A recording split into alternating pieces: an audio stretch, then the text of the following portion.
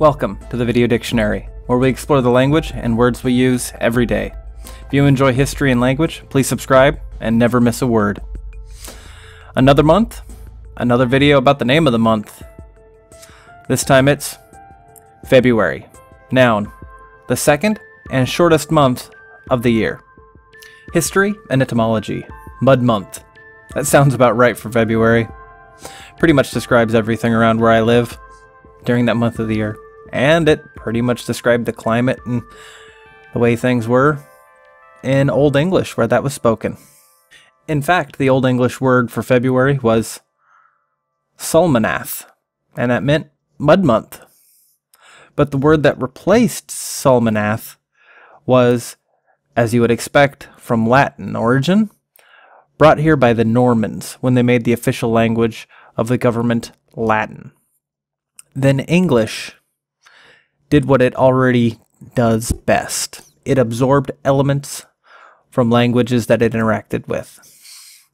The Latin word Februarius, mensis, meant month of purification, which comes from februare, to purify, from februa, purification. It was the plural form of februm, offering. The origin of these words seems to be uncertain, but one theory proposes that it comes from the Proto-Indo-European word meaning to smoke or burning. This Proto-Indo-European word was probably something close to dehiu, meaning dust, vapor, or smoke, and was the origin of the word fume or fumes.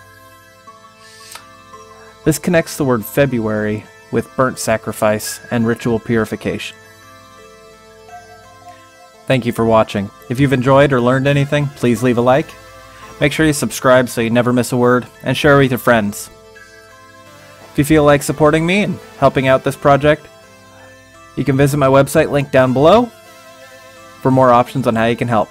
And until next time, keep on learning.